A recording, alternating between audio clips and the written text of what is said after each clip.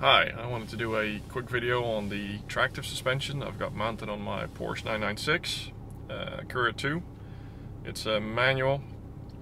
Now normally these cars are not capable of having a active suspension like you could get on the 997 and the later 991s, but this Dutch company Tractive developed a suspension system using a patented electronic valve inside the dampers, which you can control with a separate screen that I've got mounted here in the center console of my 996.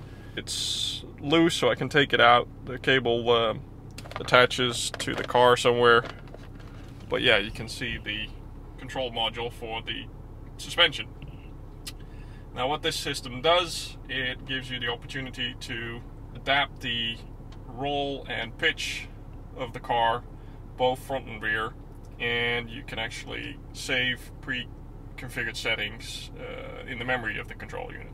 So I can switch between the different settings depending on the situation. So M1 is my regular road driving setting, M3 is the track setting, M2 is the wet setting, and I've got another few settings in there. M5 is a very stiff suspension setting, which I only would use on a very smooth track. But yeah, the system basically adapts the suspension based on the setting and based on the inputs it gets from a central mounted G sensor and accelerometer. So there is a centrally mounted sensor that I've got in the center console of the car. It's quite difficult to fit it in there, but I can actually show it to you where it's mounted. So hold on, let me just get out and walk over to the other side of the car so I can show it to you. So I don't know if this is visible on camera. Yeah, that should be okay. So if you go in here and take out the center console mount, you can see the controller here. It's very tight. I had to modify the center console unit a little bit to be able to fit it in there. It's missing a tab, as you can see, so I need to get a new one for this. But yeah, using a heat gun, I managed to reform this a little bit so that I could actually fit this over there without it being visible that there is a different unit.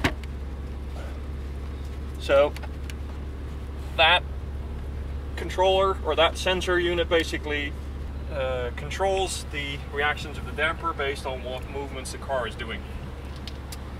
Yeah, so that's pretty much the components. Of course, the dampers themselves, they are a full coilover system. So like any racing coilover, I can pretty much adjust the ride height. You know, you can have different spring weights based on your preference, but the function of the dampers is mainly governed by the electronic valve that's inside the coilover or inside the damper unit. And it's basically a continuously variable valve, and because of its variability and the speed that it can react in, between 6 to 10 milliseconds to go from fully open to fully closed on the valve, it allows basically to use a lot softer springs on the car, keeping the comfort, but also keeping the ride or the traction on bumpy surfaces or on loose surfaces, because you have, you know, the suppleness in the suspension, because you're not using incredibly stiff springs, but because you can actually then stiffen up the suspension using the controller. You can actually make it as stiff as you want. So the default settings, well, sorry, the safety setting of the dampers is when there's no power to them. They're at their hardest, so the valve is completely closed, and it's incredibly stiff. You kind of need like a kidney brace if you want to drive the car when there's no power to the dampers, because it's incredibly stiff. even though I have the spring rates on my car are very similar to what the Porsche original spring rates are. So I can go from a comfortable car to a completely undrivable stiff car with the push of a button, all because of that valve in the damper. Now there are other electronic damping systems out there. Most OEMs use is what is called a magnetorqual damper. So they actually have a fluid in them with metallic particles in it, and by magnetizing that fluid they can actually change the stiffness of the damper. There are a few drawbacks to that, mainly because it's quite expensive, because there's steel particles or magnetic particles in the fluid. It's a little bit abrasive, so the dampers start leaking. They're quite expensive, and they're not a true coilover system most of the time. With the Tractive dampers, and I'll show you some pictures of how I built, or the dampers themselves and the build when we installed them on the car. They are, yeah, true racing coilover, very high quality, but they have that variability. And I have a lot more settings to play with than you would normally get in your Porsche or Ferrari or Audi with a similar system, or BMWs nowadays as well. You've basically got 3 settings, usually sport, comfort, and what else, or regular. And yeah, you're limited in your options there. The other part of it is that the dampers at Tractive builds can actually function as full plug-and-play units to your BMW or Audi or Ferrari or Porsche if you already have an adaptive damping system in the car. So you just take out the original dampers, you plug in or you mount the Tractive dampers and the wires into the damping, or the electronic valve in the damper. They use the exact same connectors as, you know, that is used in your car from the factory.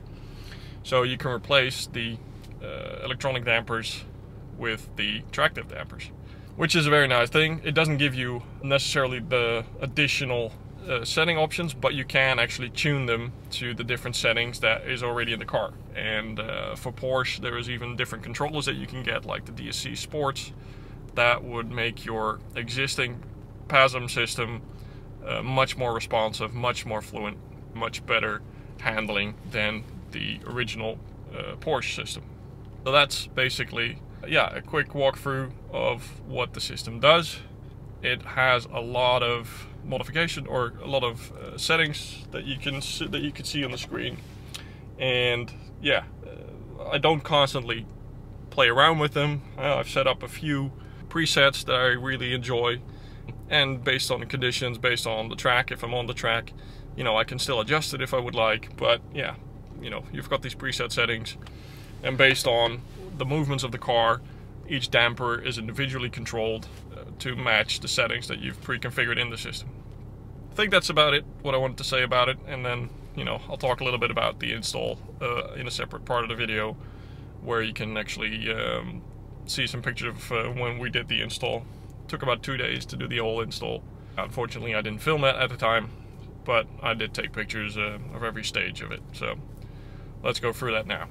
So aside from a gratuitous shot of the 996 in the Reims pit lane, yeah, we've got pictures of the damper set with the external reservoirs for the rear dampers, and you can also see the wires for the electronic valve inside the dampers. Here's a picture of the damper mounted underneath the car. These are the front dampers, and then the rear dampers with the external reservoir tucked away under one of the suspension arms, or actually subframe arms. And this is a picture of the interior, where I was trying to route the wires from the controller down to the individual dampers. Pretty much have to take out the entire interior, the front seats, the carpeting, everything, just to be able to run the wires to dampers. That was a lot of work, but in the end, here you can see the connector routed to close to the top of the damper. I hadn't mounted the dampers yet when I did the wiring install, so that's why I don't see it connected up yet. And then in the end, everything tied together, and the control unit connected and powered on without any error messages. So yeah, that was the install portion of the dampers.